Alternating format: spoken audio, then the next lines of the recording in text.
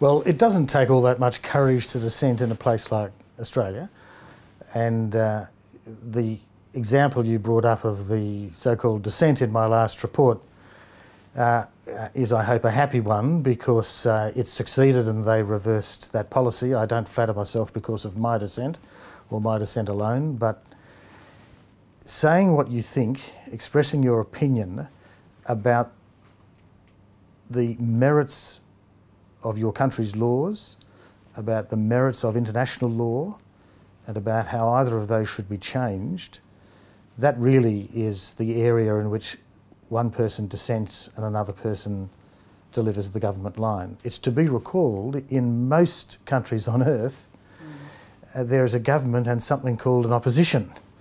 And this year's dissenter may be next year's lawmaker. And so dissent is really only expressing your opinion where you are confident from what you know or from what you expect that other people will disagree with you and perhaps hold an opposite view. It is of the essence of democratic, principled and scholarly consideration of laws that there will be those who think they're fine as they are, those who think they are an abomination, and those who think they should be improved. That will never lead to just one voice with one opinion. And within the context of the surveillance, metadata and security, within the organisation itself, it's been said in the literature that independent monitoring will not necessarily be successful if there's not that healthy dissent within. Almost one that we'd never get to look at, to view. Yes. How do we encourage that level of professionalism where it is seen as, and I'm drawing from the literature here, where that internal dissent that is away from the eye of the public is encouraged?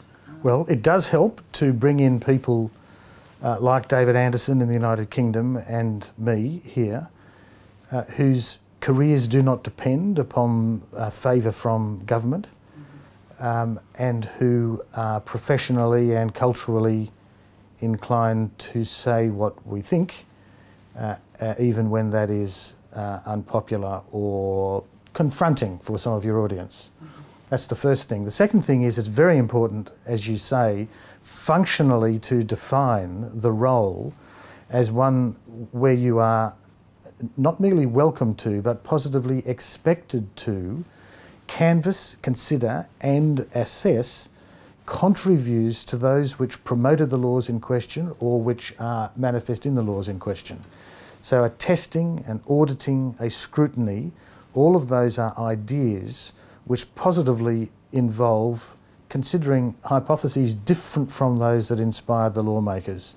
So if you have the right kind of person recruited, and you don't have to be a lawyer, but certainly independent bars are accidentally, I'm sure, perfect as throwing up people with a willingness to express so-called dissent. And second, you must frame the role in a way that is designed to encourage the expression of opposite views. Now that requires real confidence in the polity. The people who vote for the parliament and the parliamentarians who vote for governments need at all levels to be confident that this is the kind of role they want. It's a pretty new role in the world. There aren't all that many of them. They haven't been around for a long time. But I think that there's a good future for such positions, so long as they're given security from government pressure, so long as they're given appropriate resources, and so long as the task they perform is a focused one. Thank you. The second question. You begin your last report by observing about non-response, essentially by the government to your reports, or we could take it at a higher level, non-response to the very office of the Independent National Security Legislation Monitor. Now, moving on to the context of metadata and surveillance, emerging interpretations of Article 17 in the International Covenant on Civil and Political Rights require governments to justify. We can frame it as a form of dialogue, ongoing, in terms of surveillance and metadata. Yeah. So I take those two ideas and we merge them and we ask, will the government be able to enter into dialogue? If it did have a response, I wonder, what might that sound like? What is true dialogue and justification that you would be looking for in the perfect scenario? The best form that I'm aware of is also the most practical and cheapest form, and that is routinely and frequently to have the monitor appear before parliamentary committees, either the committees of one or other of the houses or a joint committee.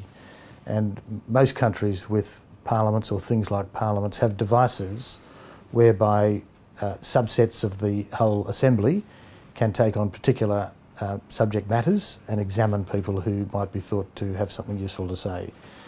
An official person like the monitor is, in my view, an ideal person to be, as it were, hauled before the committee fairly frequently and there to be examined, perhaps in a testing, even hostile fashion, in relation to what he or she has done, hasn't done, has said, has said or hasn't said. I really only had that once, and it was not hostile at all. Perhaps because I am an advocate in an adversarial system, I'm used to, if not hostile, well, certainly occasionally hostile, but certainly sceptical or testing dialogue between me and judges. And in my view, it enhances very considerably the standard of arguments and the standard of the ultimate resolution after hearing argument, for that to be so. It's very much like what we read about in terms of the medieval testing of scholars. By final occasions, we still use the expression viva voce to describe those kind of tests. Now, parliamentary committees are an obvious way to do it, but then so also are public appearances, so giving lectures in the civil society segment, assisting academics and scholars by lecturing from time to time, specialist colleges, National Security College, for example, in Australia, they are all ways in which there can be something like dialogue. But you ask about dialogue, and I think the best dialogue is that which is unstructured, that is not restricted, and which involves pushing and pressing people, perhaps on both sides. I think that's all very practical and could be done. I regret that it wasn't done more. Thank you. Your role was a fundamental one.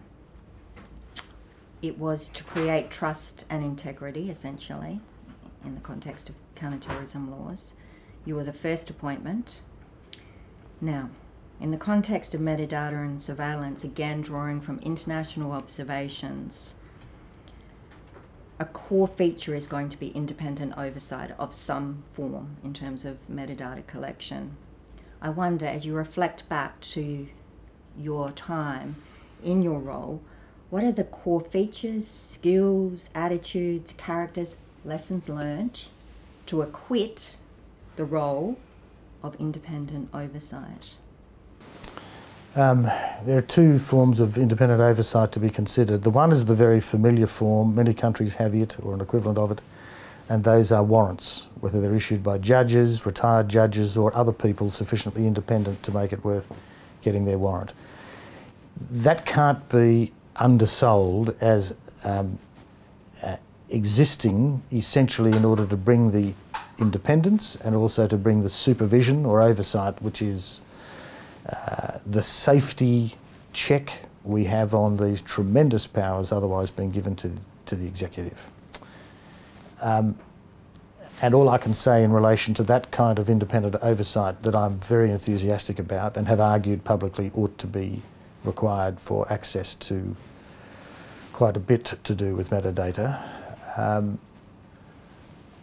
All I can say about that is you really must have an independent judiciary, a genuine, strong, independent judiciary. Not all countries have that. And so it's not easily generalised internationally. That's the first thing. I'd go so far as to say most countries do not have strong independent judiciaries. So that's a real problem internationally. The second kind of independent oversight is the kind of specialised, focused position that I had as monitor and David Anderson had as monitor.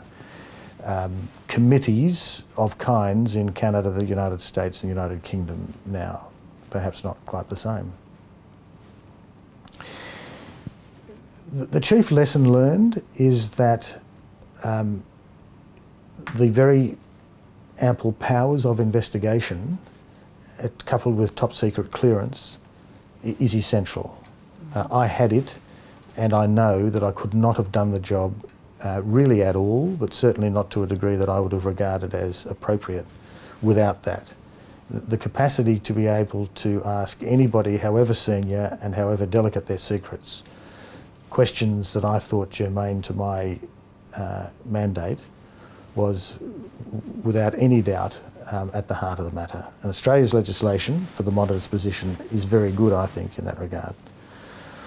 But the second thing is that you do really need to be given the wherewithal to push back, as this independent supervisor, to push back against the very strong combined force of ministers, their advisors and the bureaucracy. The ministers are actually the easiest, I think, because they understand rather more overtly the need for the independent role. I'm not so sanguine about the real acceptance of such roles among the what I call full-time professional bureaucracy. But that's all right, so long as the monitor has the power and can wield it and is prepared to wield it. But the monitor literally has to sit somewhere, as well as figuratively has to sit somewhere within a bureaucracy.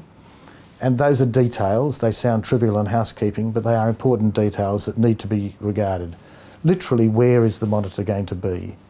I refused to have in my professional chambers secret material because I didn't wish to add security risks. And so I travelled to an office that I had in Canberra. I'm content that it was sufficiently secure. But you need staff who I believe have to be dedicated only to that role. There must be no divided loyalties. It follows then that you won't be surprised to know that one of my last recommendations was that nobody should ever be able to be reappointed to such a position.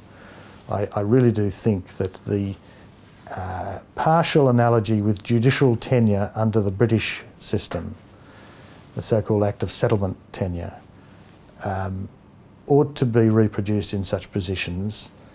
You should have nothing to fear while you are of good behaviour during your term, but neither should you have anything to hope for. Now, I was perfectly happy to finish off doing this job, but I can well understand how some people would be very anxious to continue. I am not casting slurs on my colleagues when I say I think there is too much risk of subliminally wishing to impress, perhaps oblige, those responsible for appointment selections if there is a possibility of reappointment. So all of that is a rather formal way of saying there must be real independence.